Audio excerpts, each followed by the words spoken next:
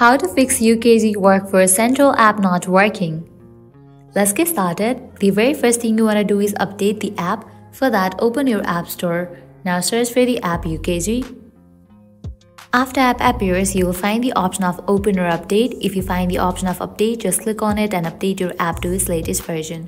Heading towards next solution, you have to clear the cache for the app. For that, open your settings. Scroll down, head towards the option of general. Scroll down, open the option iPhone storage. Now head towards the app UKG. Once you find it, open it. Click on Upload app. Click on Upload app.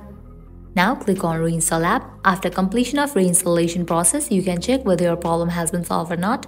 Now heading towards very last solution, you have to completely delete this app and reinstall it. For that, long press on the UKG app. Click on Remove app. Click on Delete app. Click on Delete. After you delete this app, open your App Store. Now search for the app. After app appears, install it. Applying all these solutions, your problem will be fixed. So this is how you can fix UKG Workforce Central app not working.